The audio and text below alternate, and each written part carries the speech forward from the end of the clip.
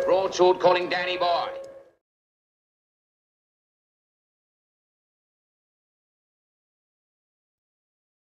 Taken just 3 days ago in deep space, a new image of the hostile landscape of the comet. This mission is generating new insights all the time.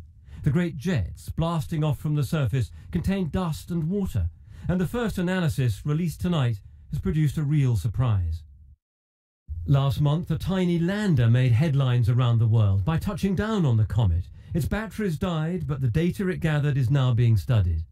Meanwhile, the mothership, Rosetta, is still in orbit around the comet, hunting for clues about the role that comets may have played in getting life started here on Earth.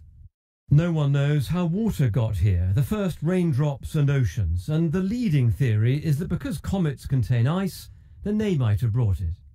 So a key question for the mission is whether the water that we have on Earth is in any way similar to the water on the comet. Although all water is made up of hydrogen and oxygen, there are minute variations, and each type has a distinct chemical signature. Now, it turns out there's so-called heavy water on the comet. That's because it contains deuterium in much greater quantities than you see in water here. And that means that the theory that comets were our main source of water now looks less likely. The idea of comets delivering water cannot be ruled out because there are lots of different types of comet. But for scientists involved, this result does force them to think again. This is a very clear result about the gas that's come from the comet, and it shows very, very clearly that all the water on the Earth cannot have been delivered to the Earth by this type of comet. So we have to look at other types of comet, and we have to look at asteroids as well.